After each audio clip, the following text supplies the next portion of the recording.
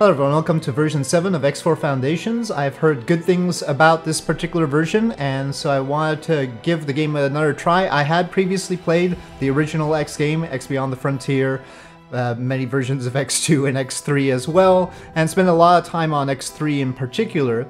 But I hadn't gotten to X4, partly because I started a YouTube channel where I play other games, and frankly, my viewers didn't seem as interested in X4 as in other games. We'll see if maybe this version changes things a bit, but it is a different sort of feel compared to, say, Kerbal Space Program, which I normally do, and in that it is obviously futuristic sci-fi, and I like sci-fi, and, you know, really far out stuff and jump gates and stuff like that, but, you know, it's not to everybody's taste. We'll see whether maybe the way things go here entices more people to be interested in the game. I'm going to start with the tutorials, because they've apparently added a lot of really good tutorials, and I need them.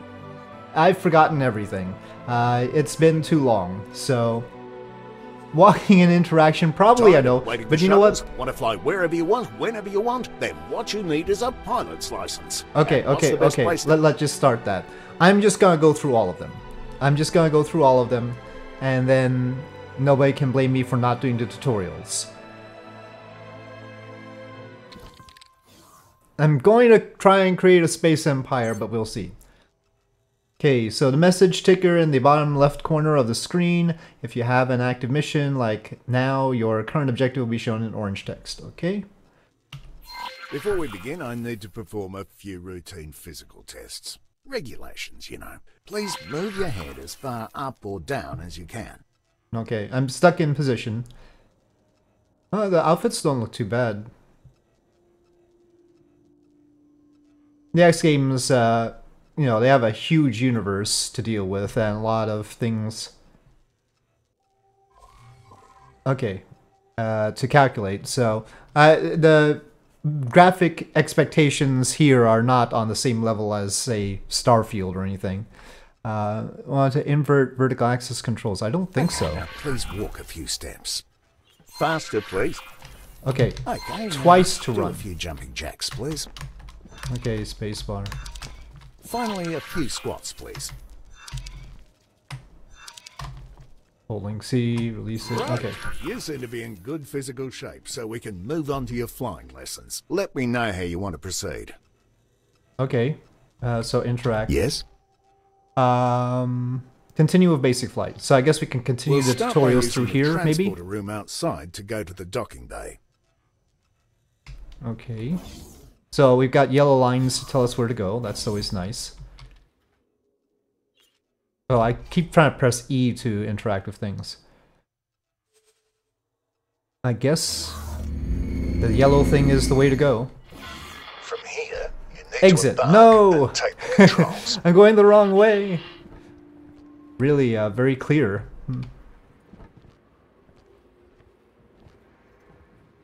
Nice and shiny. Actually, it is pretty good. Okay, we don't have to press anything to interact with the ladder. Quasar, Vanguard. I'm taking command. For undocking. Proceed. It's practically Star Citizen. Okay, Shift D to undock. I should have my joystick control though for this though. Oh no, the axes are on strafe instead of rotation. Okay, well I have everything mapped, I just don't know which ones need to be inverted. So what I have picked is on my main joystick, the Z rotation is the left-right because I'm used to flying planes, so that'll be yaw. And then roll is the x-axis and up-down is the y-axis, and my throttle I'm going to unbind from there because the throttle quadrant is going to do the throttle. Probably that'll need to be inverted. Strafing up and down is my little hat switch, and left right is also on the hat switch. Boost, let's see. I'll leave that be, though I don't actually remember which one 9 is. Maybe I should bind it to something in particular. Well, you're 9 anyway. Okay, good. So firing weapons I've got, changing the weapons groups in theory I've got, and we've got the travel mode and scan mode, long range scan and setup mode all on the joystick potentially, and targeting objects in the map. And container magnet, and deploy satellite. And then on the throttle quadrant, which also has switches, of course the throttle, and then interaction menu, and targeting things, and next target, previous target, docking, and that's it. Okay, that steering works. That needs to be inverted. Was that the vertical? Yes. Roll. No, remain how it is. Use the strafing controls to move sideways or vertically. Okay, strafing, strafing, strafing, strafing. Okay, before we continue, make sure there's no obstacle right that in needs to front of be you. inverted. I can't check from here, so I have to trust you on this one. When you clear, gently accelerate forwards. Okay, but I need to There's invert usually a that. speed limit inside docking areas, but you don't have to worry about exceeding it. I'm wondering if The it's got ship's prompt me limit the speed for you. for the inversion or You not. can also fly backwards. Try this now. Now, I need you to make sure there really is nothing in front of you. When you're ready, Okay, but first let's invert that. I think inversion is actually in a separate section, which is inconvenient. Invert axes. This one needs to be inverted. in and hit your ship's boost. Okay, which one was boost? That's boost. Boosting drains your shield, so use it wisely. Or Your not at all. remaining So let's practice what you've learned so far. I've prepared a little course for you. Please fly close to each of the navigation beacons in turn. Your next target will always be marked in orange. Okay. Oh, that one's... Oh, it's over Don't there. worry, you're not being timed. Yeah, that's good. Oh. Okay, I can't really see what I'm gonna bump into that. I need headlights. I didn't see headlights being a binding, so... Also, turning my head. I wonder if Track IR works with this. Probably not. Or maybe. Okay, next tutorial, docking. Go ahead. Fly to the marked station.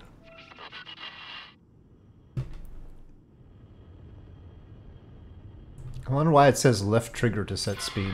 Now that you're in range, interact with the station to request docking permission.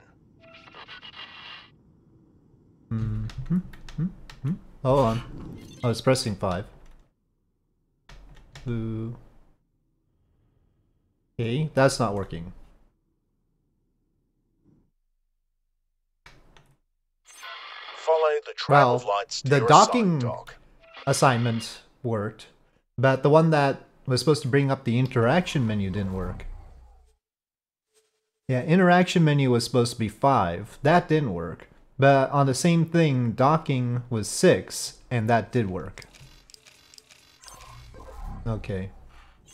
Fine. We'll deal with that later. I didn't see landing gear. Turn your ship in the indicated direction. You should now be able to see an abstract representation of the docking bay and your position relative to it. Each element must be aligned before you can dock. Oh. When aligned, the elements change colour from red to green. I usually align my orientation first. Begin by moving the centre of your crosshair to there the we go. matching element in the docking UI. out that your It's ship happy. is fully aligned and let go of the steering controls. There's a triangular element pointing upwards that represents your ship's position over the dock. I think If it's darkened, then your ship is outside the displayable area. If you can afford them, there are software upgrades that make this process a bit easier. it's fine. Okay, travel mode. This next thing is something you are going to be using a lot. I've marked a remote location for you to fly to. Don't worry, I don't expect you to crawl there at your base speed. First, please align your ship so it points roughly towards the target. Now, activate travel mode. Depending on your engine type, Not it the may ship take a menu, little maybe. time to get started. I've got Look my at your joystick speed button. bar just below the crosshairs. You will keep accelerating for a while until you reach your ship's top travel speed. You've probably noticed other modes in the list when you activated this one. Each mode has its special use, and only one mode can be active at a time. Well, the tutorials are pretty Now good that so you've far. gathered some speed, you'll notice that steering has become much harder. This is why it's best to point your ship towards your And it's destination groaning. before engaging travel mode. Now, turn off the mode the same way you turned it on. You are now coasting, which means a few things. First, your ship is decelerating much more slowly than it normally would. Second, steering is easy again. Give it a try now. Third, you've probably noticed that your ship keeps flying in the same direction. You can come to a stop Inertia. much more quickly by actively decelerating. This automatically re-engages the safety limits on steering. Try it now. Okay, decelerate.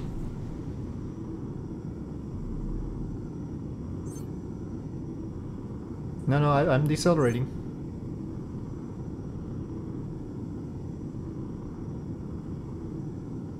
Okay, how much do you want me to decelerate here? Okay, maybe I should come out of... Or maybe not. As for the travel direction, Oh well, whatever. any strafe movement will revert that to the behavior you're used to. You can also drop out of travel mode more quickly, skipping the coasting phase. That's cheating. Let's try this now. Please reactivate travel mode. Oh no, it wanted it active. Okay. Now wait until you've built up some speed. Whenever you're ready, quickly drop out of travel mode. Okay, yeah, well, that's cheating. Great. The next part will take place some 'Cause distance I'd be away, squished to a let's pulp take a break at that and let deceleration. The autopilot do the hard work for now. Autopilot. The autopilot automatically navigates to the current objective. It engages travel mode when appropriate and makes use of gates, accelerators, and highways. It even avoids obstacles in the way. Well, mostly, which is why you still need to be at the controls. Also cheating. You may I'm notice joking that it about the cheating, sometimes okay. turns travel mode off when everything seems wide open to you. The safeties I like are to on a joke bit of a about hair cheating in trigger, single-player probably to keep games. insurance rates from skyrocketing. Okay, highways and gates. Today, we'll learn how to use the various means of travelling between systems and sectors. Before we start, please note the yellow icon below your crosshair. The manuals call it the check engine light. Check engine I've light? never seen an engine that looks like that. It means that you can't make use of your travel mode right now. Aww. That's because this lesson takes place in a region that prevents it from working. That's fancy, Being actually. hit by a weapon disables your travel drive for a short time as well. So don't rely on it to get out of trouble. I've also heard of weapons that target this system specifically to make you an easy target for pirates. On to the actual lesson at hand. Or conversely, we can do it to other Is a people. jump gate. Sometimes you'll find one that's inactive. This one's working though, which you can tell from the swirly bits in the middle. I approve of the To swirly use bits it, in the middle. simply fly through. That's all there is to it. Now, I've been told that the technology is totally different, but in practice, these accelerators function pretty much exactly like jump gates. Fly through this one. Oh, that's secondary weapon. I thought that was boost. That's boost.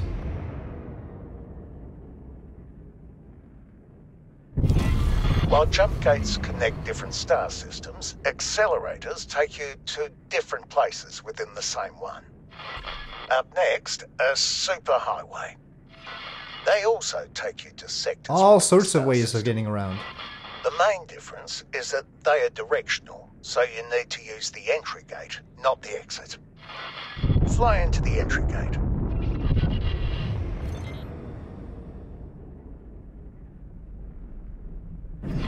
As you see, it's a tiny bit slower than the other methods. And has red blobs. It lets me enjoy the view.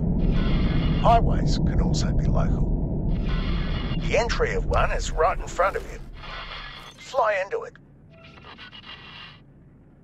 There's highways too.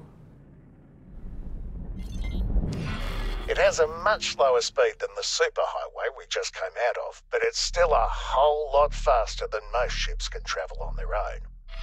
22 It's not wide enough for capital kilometers ships, per second and decelerating now. Medium-sized ships are the largest that can use them. Local highways can be entered and exited at any point along the way. Fly into the one right in front of you. Coming up with an explanation for exactly how these work would be interesting. This highway is special in that it leads you right into a jump gate. You don't have to do anything. The transition will just work on its own. Wow. There we go. And then briefly much faster, 70 kilometers per second. HUD. It's counting down to when you should exit the highway. Wait until it's done, then exit the highway. How do I exit the highway?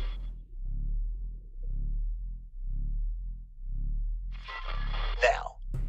Okay, I guess just Well turn. done. Alright, combat. Now we're talking. Time to learn how to defend yourself. There are a handful of targets in front of you. Their HUD color indicates that they are enemies. Okay, I Some don't want are one on my darker 6, than but the now I've others. got 3 of my 6. Those are behind something and can't be hit with your weapons right now. I've now activated your primary weapon. The small dots that have just appeared indicate where the weapons are currently aiming. They will automatically track your There's a current lot of target inertia. as long as it's close enough. Note that the HUD markers of some targets are smaller. These targets are currently outside your weapon range. Select It's not the going with my closest reverse enemy thrust target. anymore. Okay. That one. New HUD element has appeared right in the center of the target. This is the aim I ahead can't shoot yet. indicator. It shows you where you need to aim, which is especially useful if the target is moving. Slowly cycle through all the targets. I can't slow down right now. It only slows down when I turn. Cargo drone. When a target outside your weapon range has been selected, you can see the weapon indicators becoming darkened. The aim ahead indicator also changes its appearance. Select the closest enemy target again and shoot at it until it's destroyed. Okay.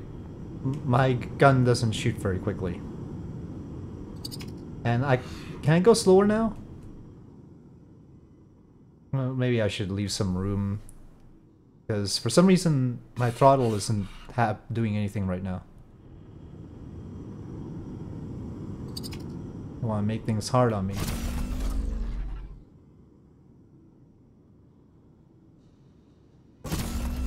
Okay. Destroying the targets. You'll need to move closer in order to hit some of them. Okay, If you now look my to the throttle right works. of your crosshair, you will see bars next to your weapons that gradually fill up when you are Oh, firing. there. That one's. This is heat. It automatically dissipates when you stop firing. This happens more slowly if there are multiple weapons cooling down at the same time.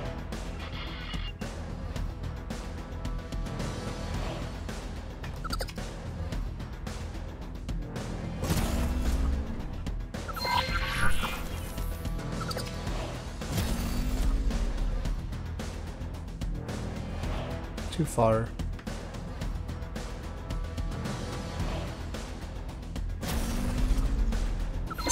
This target is much sturdier than the others.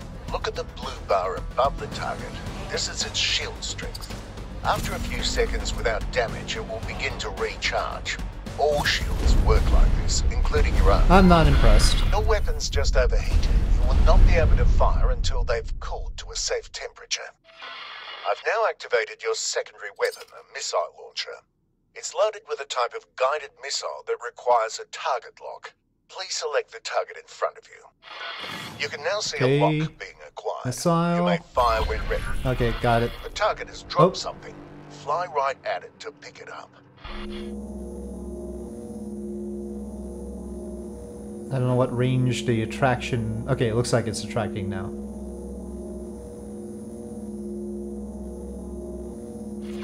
Okay. It's another type of missile. It has been Picking stuff up is that easy. To your ammunition storage. Missile launchers have limited ammunition. You can see the number of remaining missiles to the left of your crosshair. Look at the curved blue bar below 9. your crosshairs. I'm going to demonstrate damage to your shields. No, don't damage my shields. Wait for it. Okay, yeah. Okay, at least they're not totally damaged. There we go. It's That's recharging. a plume. Okay. Yeah, I don't know about that plume right there. The Alliance of the World seeks inquiring minds. Interested scientists should convene at our expedition staging grounds in Heretic's End. Okay. We intend to illuminate the mysteries of Jumpgate technology. All are welcome. Science knows no boundaries of race or faction. Okay, well, tutorial guy isn't telling me anything. Autopilot. I'll just autopilot through Engaged. this. So I didn't mention it earlier, but version 7.0 is just an automatic update to the base game. There are DLCs for the game. I have all the DLCs except for Timelines. But you don't need any of the DLCs to get the update or anything like that. The DLCs generally, except for Timelines, add new sectors and new stuff. So, generally worth it, I think. Timelines I'm not entirely clear on what it's supposed to be doing. Okay, well we've got a rock in front of us. Does autopilot... Oh, autopilot's avoiding it. Interesting. Maybe a little bit... I mean, it could have stayed in travel mode and nudged away, but it took itself out of travel mode in order to navigate these. So, yeah, if I wanted to go fast, I would probably, especially in a sector with asteroids, just manually fly around. It's... that wasn't a good turn at all. Okay. Yeah, autopilot, still not entirely trustworthy, though impressive in its way. Entering Grand Exchange 1. Okay. So, build dock area. Oh, this is not the... Headquarters. Oh, isn't this just continuing my previous save? Build dock area. I think this is just continuing my previous save. That's why I'm lost, because I didn't really... I needed more stuff in order to build the docking area. But I need the tutorials again. So hold on. Okay, intermediate tutorials. This is... I need the station thing. Station building. Advanced tutorials. Oh, well, I said I would go in order. Let me just continue. Actually, at this point, I think I'm going to wait until the next video. So that's one video. That's the basic tutorials. And now there will be a video on the intermediate tutorials. So with that, thank you for watching. I hope you enjoyed this video. If you did, please do press like. If you have any comments or suggestions, please leave them in the comment section below. And I'll see you next time.